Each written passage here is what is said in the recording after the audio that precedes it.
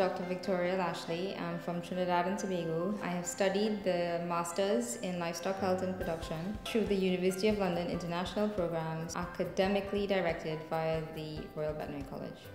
When I started the Masters in Livestock Health and Production, I was a field vet, and a lot of my work involved farm-related activities.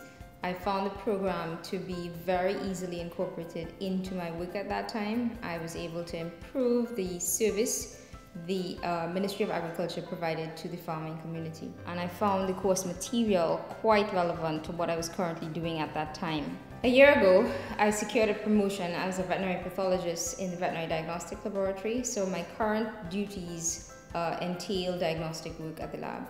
In the near future, I will begin a PhD program in veterinary pathology at Iowa State University in America, and the masters I did with the Royal Veterinary College definitely helped in getting me into that program.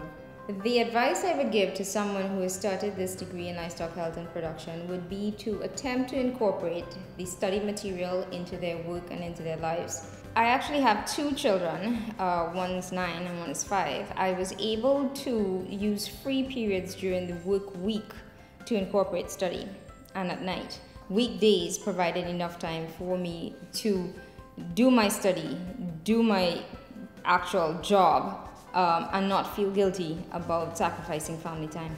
I would highly recommend the University of London International Programs because it has incorporated a lot of very strong research material, current knowledge into what is relevant to your job, and you can easily bring that across to what you're doing.